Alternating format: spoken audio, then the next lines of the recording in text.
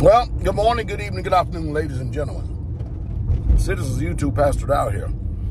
The war in Russia, well, Ukraine against Russia. What's really going on? Let me go ahead and help y'all read between the lines.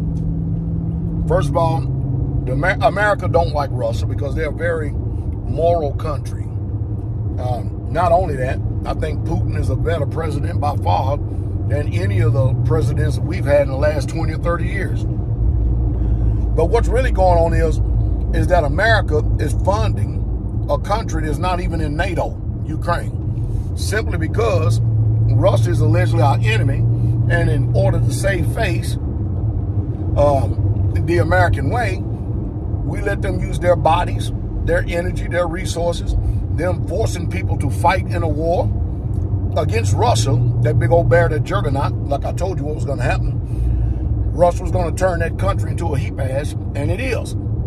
And so we are funding that country because it's in their interest, talking about Americans, which it ain't in the American people's interest, because the American people don't give a damn about Ukraine. Y'all know the reason why? Let's just tell the truth. None of these countries out there give a damn about America. We've always been in a position to be used and abused by these other countries where everybody else is eating off our table. And they're eating off our table because of the dumb politicians like Joe Biden, who's been in office, be it the Senate or the president or vice president, for 45 years and ain't did a damn thing and accomplished one thing. Tell me if this ain't some type of scheme. There's got to be something going on, because how do these buffoons continue to keep getting elected unless somebody got their hands in their pocket? See, this is American politics, and this is called favoritism. That's what all this stuff is. We have no interest whatsoever at all in Ukraine. They're not part of NATO. We're wasting billions and billions and trillions of dollars to fight against Russia, to deplete them in so-called resources and stuff, by us continuing to keep the printing press going because we're broke as hell. We don't have no money. And for what? And for what? And then don't let me get started on this Israel stuff. But I tell you, man, it's crazy. It's crazy. And you're watching the American empire decline right before our very eyes.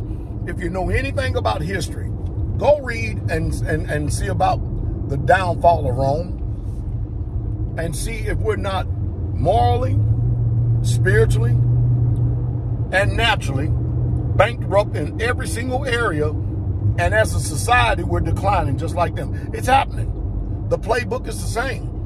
And no matter how many times we get up and try to scream and holler and shout from the rooftop that we're following history, and America's no longer the empire the way it used to be, it's only decline. Big time. Matter of fact, it's really steep into it. This is not going to continue to keep on happening. And the sad part about it is your children is going to reap the ignorance of this particular generation right here. I told you. I've said it once, said it 1,000 times. The way things are going, you probably would do good to start teaching your children or having them go to some Mandarin classes. They look like the next world ruling empire. And they're positioning themselves for it too.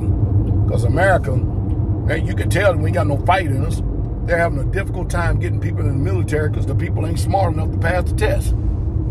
Just got finished talking to the recruiters. And can you blame it though? Why in the hell would you want to send Americans over there to go fight these warrantless wars? Wars that ain't got nothing to do with us in order to maintain our sovereignty as a nation, but just to continue to keep lining the coffers. I wonder how much money Zelensky has in his pocket now after all of these campaign contributions, these war chest contributions that America's giving him. Huh? You think he's north of almost $500 million? You think he's north of that? These people are enriching themselves of the dead bodies of their own countrymen. They're enriching themselves. And I tell you, don't believe these politics or nothing like this. The American people don't give a damn about Ukraine, don't care nothing about the war.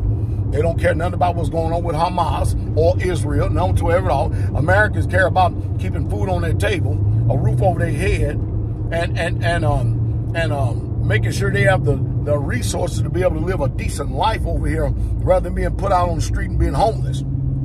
We spend more money for foolishness in this world than we do of taking care of our own in our own backyards. And if you're a veteran, you already know you're getting the short end of the stick all the way around. It's just sad. It really is.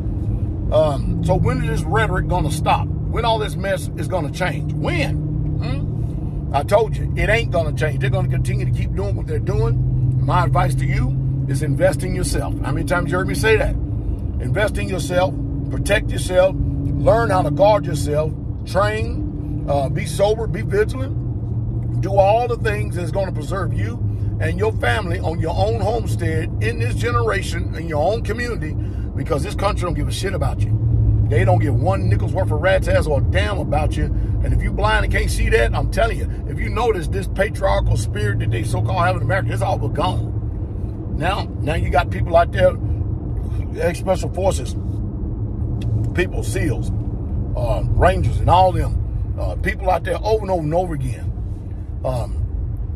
being looked at sideways by our own government and stuff as they're the terrorists and stuff. And we got the biggest terrorists up there wearing suits and ties. The biggest terrorists that there is, the biggest gangsters that there are in the world, they all reside in Washington, D.C., so-called supposed to be elected representation of the states. That's who they are. Them the big gangsters, them the real terrorists. Man, wake up, preserve and save yourself. Forget the rest of this stuff.